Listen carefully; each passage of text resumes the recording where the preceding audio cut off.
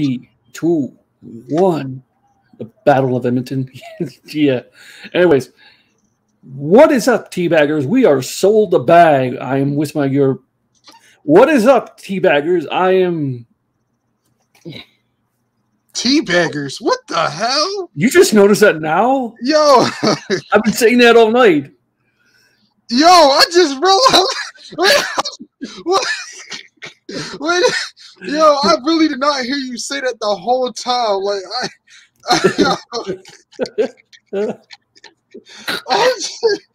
oh, God. All right. Welcome back, teabaggers. We are sold the bag. I'm here with my boy Dion. Yo, it's good. And we're here to react to the channel WrestleLamia, and the video is called 10 Sadly Forgotten Last Matches of WWE Legends. Are you a wrestling fan, Dion, from back in the day? Yes. I am. Yeah, not now. Not now. I used but to. back then. Yeah. So this is like way back in the day, like 90s, early 2000s, I'm guessing. But yeah. But anyway, let's see what the last matches of our Legends had that are kind of sad. Let's go. Pro wrestler has to hang up their wrestling boots for the final time. The last match of a wrestler's career is perhaps the most important match they will ever have, as it represents their legacy and what they've given to the world of pro wrestling. There have been some famous last matches, including The Undertaker, who competed in his last match against AJ Styles at WrestleMania 36, and Stone Cold Steve Austin, who officially retired in 2003 against his arch-nemesis, The Rock. However, there are also times that a wrestler's final match slips under the radar, and fans often forget about a specific wrestler's retirement match. Which are they? Well, join us now as WrestleLamia looks at 10 forgotten last matches of WWE Legends. I like this channel. He does some really good videos. Okay. Be sure to subscribe and hit that notification bell for daily wrestling videos, and follow us on Facebook for exclusive lists.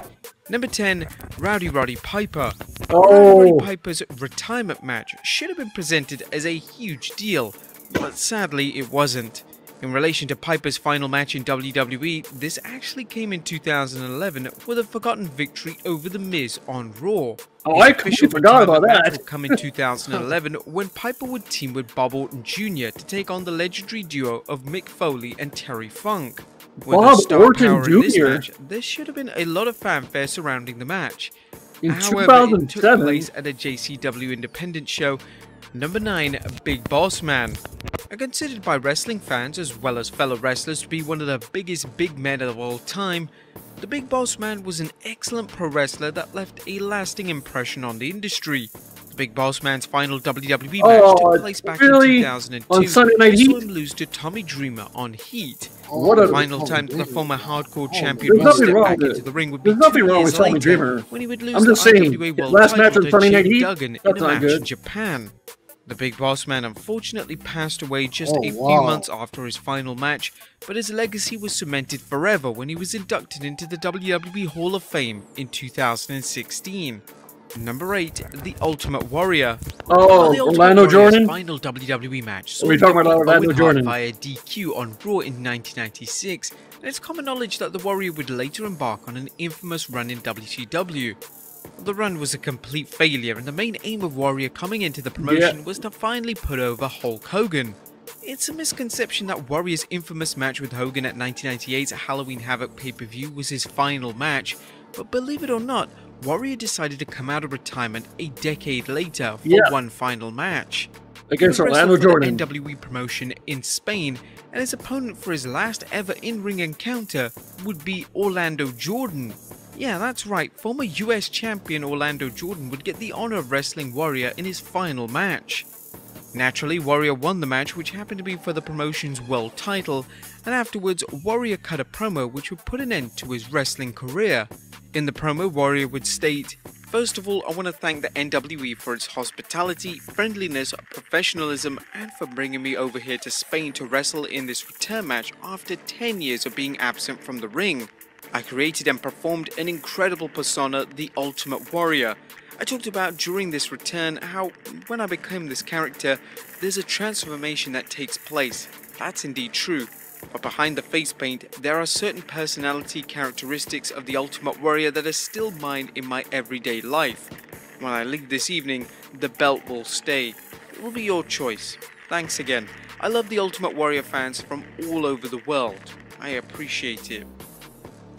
Number 7, Macho Man Randy Savage. Macho Man Randy Savage deserved a send-off match that was fitting for the legend he was, but instead, Savage retired in a forgotten-about 6-man tag match in TNA back in 2004.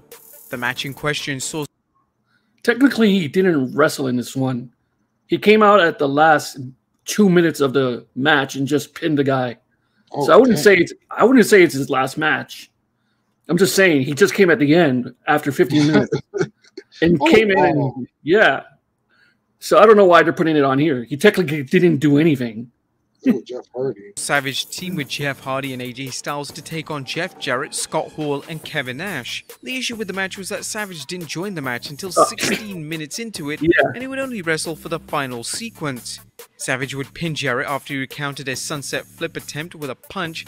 It was really underwhelming, and it was clear that Savage wasn't in any position to be in the ring. Original booking plans actually called for Savage to wrestle again at the next TNA pay-per-view, and this was going to see Savage win the NWA World title, but this didn't happen as he decided to quit TNA and leave the world of pro wrestling behind. Number 6, Booker T. The 6-time world champion Booker T's last WWE match came in 2012 when he teamed up with Drew McIntyre to take on the duo of Christian and Mark Henry at a house show. However, his final match in the world of pro wrestling actually happened in 2020 when Booker competed in his own reality of wrestling promotion in Texas.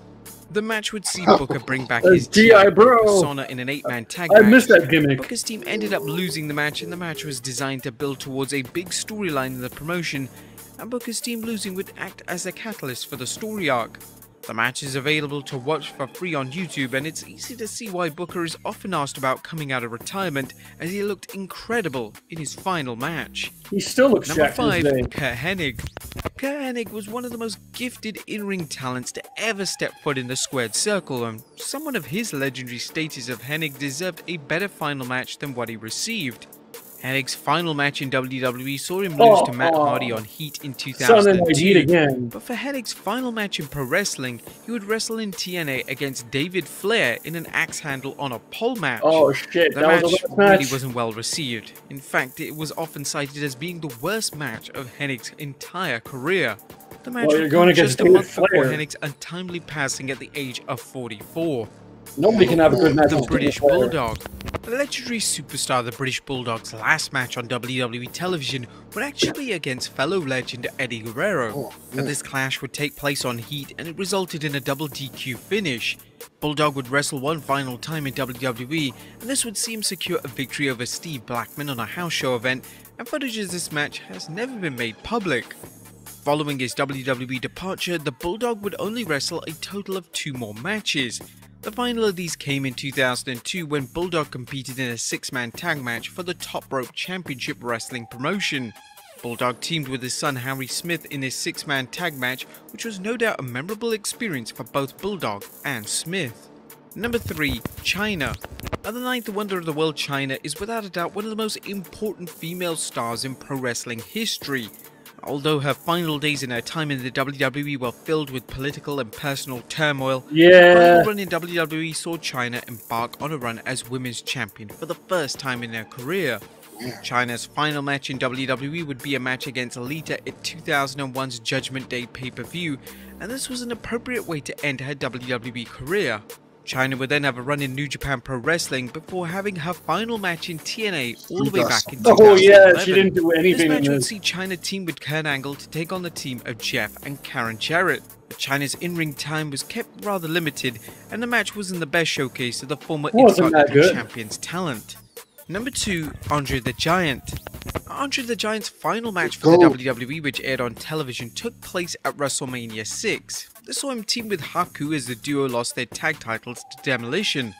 Andre would actually wrestle again for WWE, appearing at a number of house shows, but the match at WrestleMania 6 is commonly cited as his final WWE match.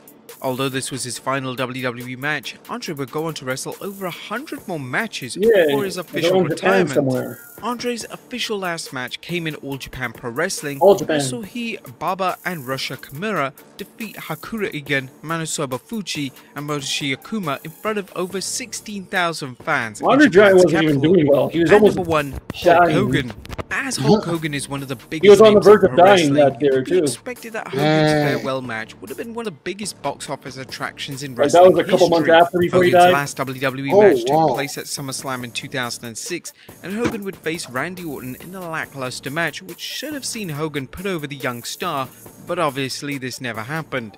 Hogan would wrestle several more times over the years, and his final match would actually be at a house show. That's right, one of the biggest wrestling stars to Really? ever lace up a pair of boots had At his a house final show? match at a house show.